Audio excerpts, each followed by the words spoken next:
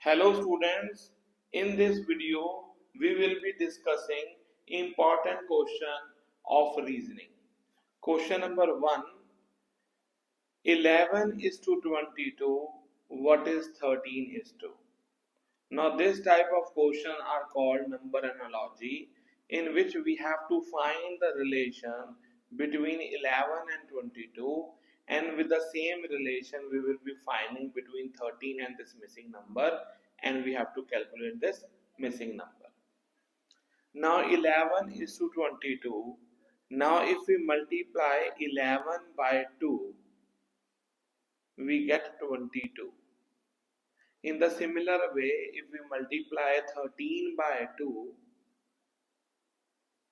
we get 26. But 26 is not in the option. So we'll try another way. 11. If we do the sum of digit, that is 1 plus 1, that is 2. And now if we multiply 11 by 2, we get 22.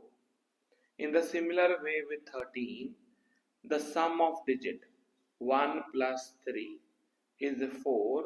Now 13 into 4 is 52. So option B is the correct answer. Question number 2, 18 is to 9, what is 12 is to? Now if we half 18, half of 18 is 9. In the similar way, if we half of 12 is 6, but 6 is not in the option, so this logic will not work. Now let us try another way. 18 square is 324, and now if we do the sum of digit, that is 3 plus 2 plus 4, we get 9. So let us apply the same logic with 12. 12 square is 144.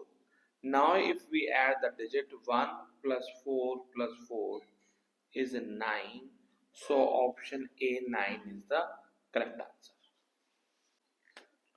Now question number 3, 5 is to 10, what is 16 is to? Now if we multiply 5 by 2, we get 10. In the similar way, if we multiply 16 by 2, we get 32.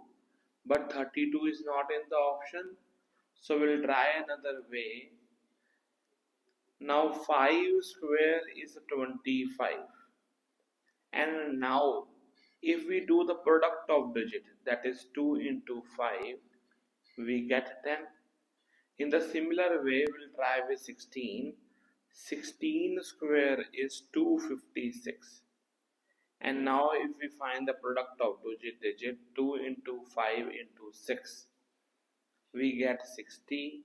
So option A, 60 will be the correct answer. Now question number 4, 24 is to 48, what is 28 is to?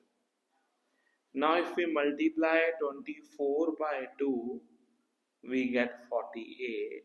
In the similar way, if we multiply 28 by 2, we get 56. But 56 is not in the option. So we'll try another way. 24. If we find the difference between the digit, that is 4 minus 2. If we do 4 minus 2, we get a 2. And now if we multiply 24 by 2, we get 48.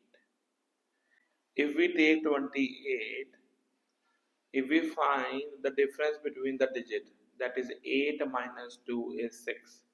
And if we multiply 28 by 6, we get 168. So option A, 168 will be the correct. Question number 5, find the missing number. 42, 29, 7, 5, and we have to find this missing number.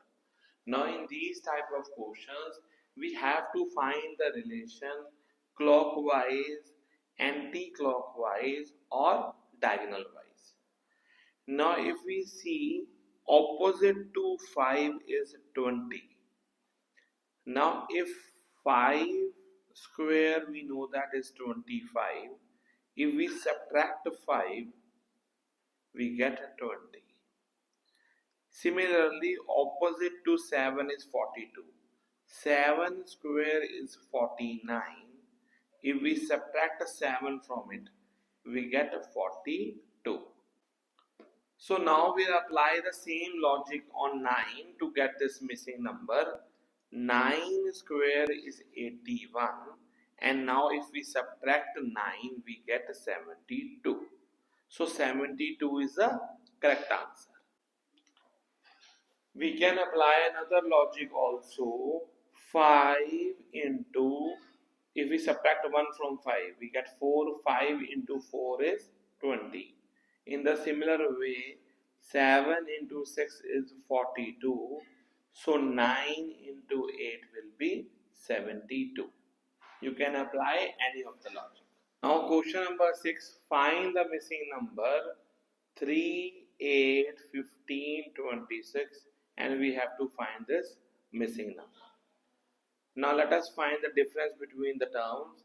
8 minus 3 is 5.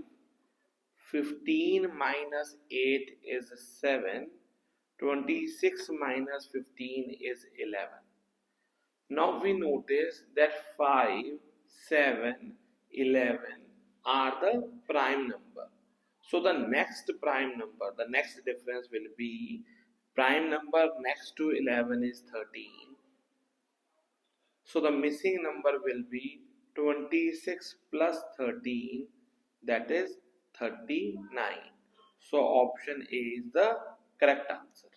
Now question number 7. Find the missing number 20, 10, 10, 15, 30, 75, and we have to find the missing number. Now if we notice that if we multiply 20 by half we get a 10, and now we multiply 10 by 1, that is twice of half, we get 10. Similarly we multiply 10 by 1.5 we get 15, and we multiply 15 by 2 we get 30, and if we multiply 30 by 2.5 we get 75. So that's with the notice the first term was multiplied by half, then by 1, then by 1 by 1.5, then by 2, then 2.5, that is it is increment by 0.5. So the next term will be into 3. Now 75 into 3 is 225. So option D is the correct answer. Question number 8. Find the missing number 3, 5, 9, and this is the missing number. Now in this type of question we have to find the logic clockwise, anti-clockwise or diagonal wise. Now if we notice opposite to 3 is 9. If we multiply 3 by 3 we get 9. In the similar way if we multiply 5 by 3 we get 15. But 15 is not in the option.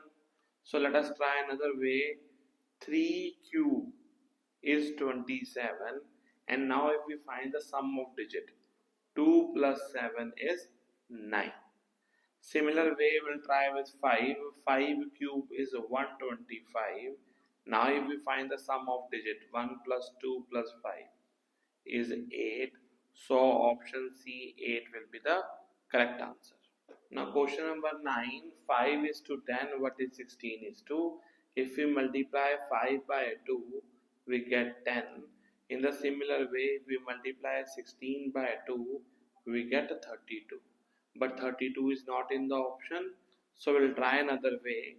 5 square is a 25, and now if we find the product of digit, that is 2 into 5 is 10. In the similar way 16 square is 256, and if we find the product of digit we get 60. So option B, 60 is the correct answer. Question number 10. 6 is to 18, what is 14 is to? Now if we multiply 6 by 3, we get 18. In the similar way, if we multiply 14 by 3, we get 42. But 42 is not in the option. Now if we notice, if we write 6 as 3 plus 3, and now if we multiply 6 by this 3, we get 18. In the similar way, 14 can be written as 7 plus 7. Now if we multiply 14 by 7, we get 98. So option C, 98 will be the correct answer. Another way is, if we multiply 6 by 6, we get 36, and now if we divide by 2, we get 18. In the similar way, 14 into 14 is 196, and if we divide it by 2, we get 98. I hope you find this video useful. Please press the like button and subscribe to my channel. Thank you.